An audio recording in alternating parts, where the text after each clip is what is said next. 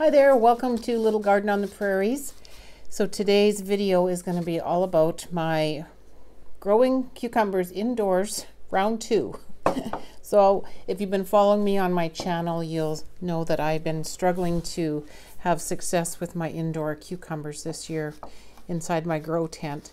So I am going to try another 2 varieties of cucumbers here. I've picked up these seeds from West Coast Seeds, and they are the Mini-Me and the Socrates cucumbers. And if you were attempting to grow cucumbers indoors, one thing you really have to make sure of is that the variety of seeds that you are using are the Parthenocarpic variety, which means that they only produce female flowers and you don't have to worry about pollination. So that's what helps, with the success of having cucumbers grow indoors and you getting a good supply of cucumbers. So the Socrates variety I used last year. I bought the seeds from West Coast last year. They always have great seeds and they always have a germination rate listed down on the corner. And they also have an expiry date on here, so you know that you're getting good fresh seeds, because that is important with cucumbers as well. The other variety that I'm trying that I haven't tried before is this Mini-Me, and when I was on the website for West Coast, one of the reviews said that this was a good variety that worked well in the Kratky hydroponic method, and that's what I'm going to be doing here. So I'm hoping that I have success with these as well. So I started them up in 3-inch net cups because that's what is going to fit into the lid of my container here when they're fully set up.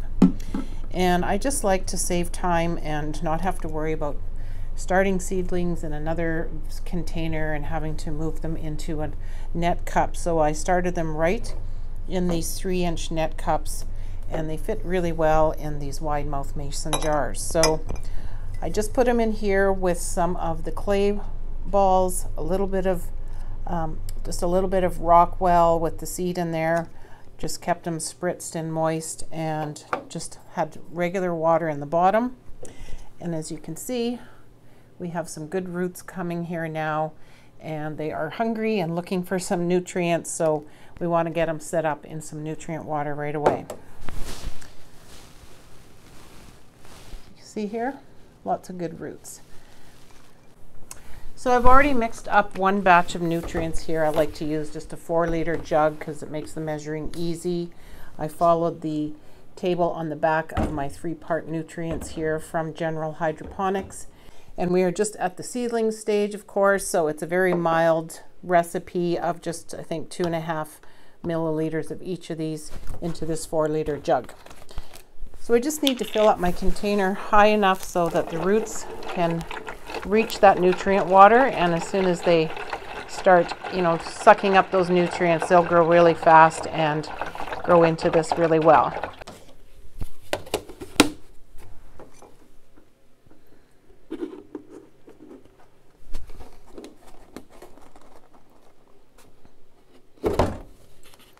So you also want to make sure when you're filling up your container with the nutrient water that you don't fill it up too full. These roots need air to breathe and to grow, so you want to just kind of set it up so that just the ends of these few roots are reaching that nutrient water.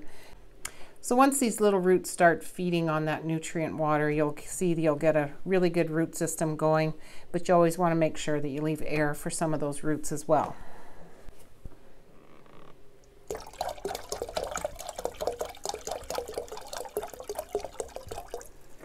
So I filled up my container about 3/4 full.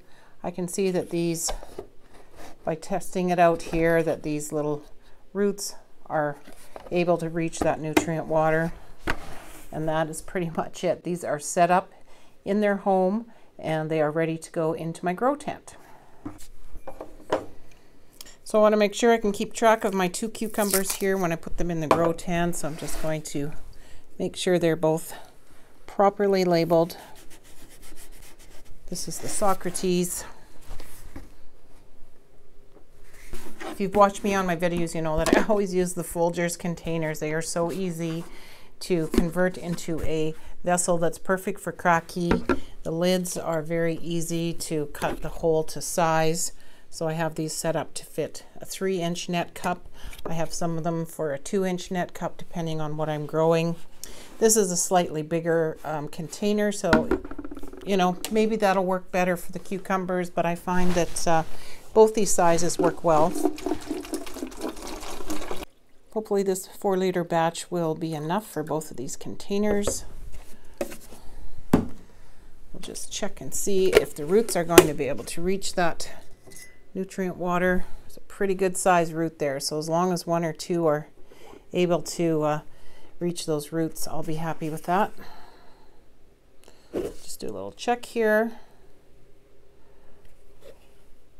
Yeah, and I can see for sure that these roots are reaching that nutrient water, so this one is also ready to go. So that's why I like to try and find ways to just make it easier without having to do a whole lot of work in the process. So planting the seeds directly in the net cup that they're going to be in for their whole lifespan, and then just using these wide mouth mason jars was an easy way to get these seeds started. Okay, so these cucumbers are ready to go into my grow tent. Fingers crossed that this round of cucumbers is going to be successful in my grow tent. I'll take you over there and show you how things are in there. Okay, so here we are at the grow tent. I just want to do another little push on this wonderful garden kneeler that I purchased. I know it's going to be great to have outdoors in the summertime for kneeling around those raised garden beds and stuff, but it has been a game changer here for me. Beats getting on your knees on the cement. I used to use pillows, but trying to get up and down really, you know, it's been really hard. And this kneeler thing just makes it so much easier to work in my grow tent. So I will leave a link to it down below in the description. So I'm just getting ready to upload this video, and it's been 2 days since I potted up these 2 cucumber plants. And I just thought I would show you quickly how the roots have already, you know, taken off in only 2 days of being in the nutrient water.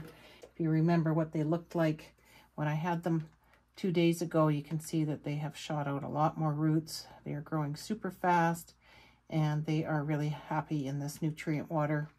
I'm getting to see more leaves at the top. So far, so good with my cucumbers.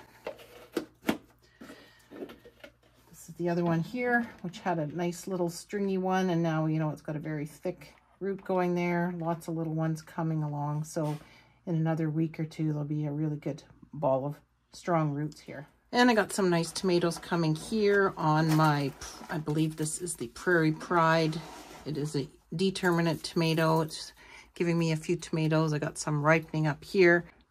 So once these 2 cucumbers are ready to start vining and need somewhere to crawl up, I will probably be removing this old cucumber plant and giving them some space to grow.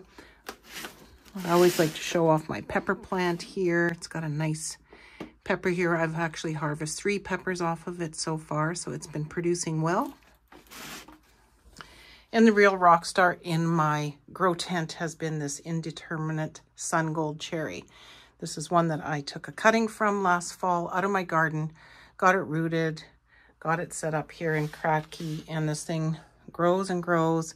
I chop it down. I, you know, watch for some blooming in different areas, just let them go. And as you can see, it just keeps producing more and more sun gold cherries. I did a good harvest off of this just a few days ago. So this thing will probably keep going right until spring when I have to shut down my grow tent. So fingers crossed here that my 2 cucumbers that I've just started up here are going to be successful and we get some cucumbers. My husband's been waiting patiently all winter for cucumbers out of the grow tent, and so far I've only been able to have 1. And so hopefully we can get some more before it's ready to move to the outdoor garden. If you enjoyed this video, please hit the like button, leave a comment. Don't forget to subscribe so you don't miss out on future videos coming to the channel. Thanks for watching.